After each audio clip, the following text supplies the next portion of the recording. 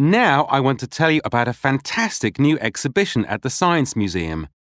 It's called A Changing World, and it's all about global warming. It opens to the public on the 23rd of August and runs until December the 16th. The first thing you'll notice when you walk in is hundreds of pairs of Wellington boots.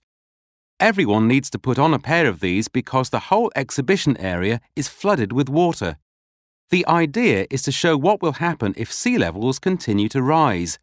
It really makes you think. One of the best displays is the one about the Arctic. In this room, there is a huge block of ice which is slowly melting. There are also a number of photographs which show really clearly how the sea ice is disappearing year after year. As you walk around the exhibition, you'll see that all over the walls there are posters which explain the causes and effects of global warming. The content was written especially for this exhibition by a number of well-known scientists, so you can be sure you are getting the most up-to-date information possible. In the film room, you can see several short films which tell some personal stories about the effects of global warming. There are people from Greenland, Australia, Canada, and Brazil. Some of the stories are quite shocking.